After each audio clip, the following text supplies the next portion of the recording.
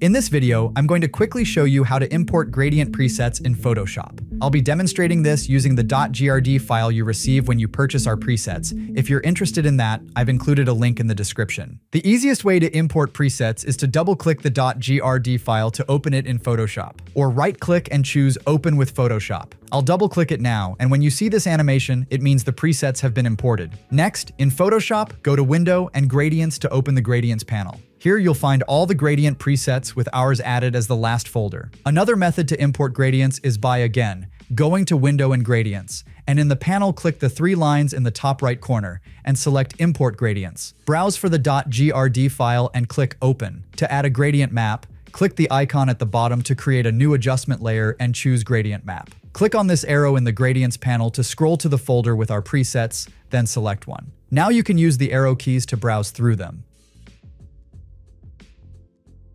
Here you can click the gear icon, and you'll again find the Import Gradients option. If you'd like to export gradients, hold Command to select the presets, click the gear icon and choose Export Selected Gradients. You can use the same steps to save them from the Gradients panel by clicking on the burger menu at the top, and here you have Export. This will save them as a .grd file. Again, if you want to grab our presets, check the link in the description, and if you want to learn more, check out this video on the screen that YouTube is recommending for you. Thank you, and see you next time.